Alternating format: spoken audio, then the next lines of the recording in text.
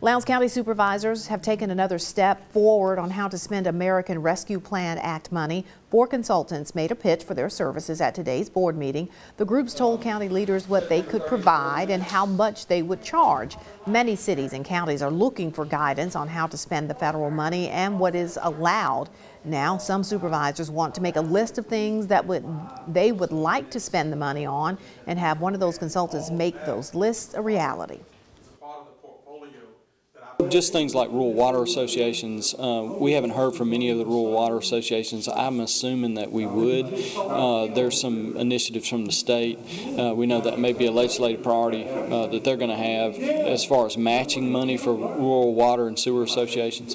And so I see that money coming. I see those requests coming, and we have to set up granting programs for those, and that takes time to do. $350 billion. Supervisors could select a consultant at the October 15th board meeting.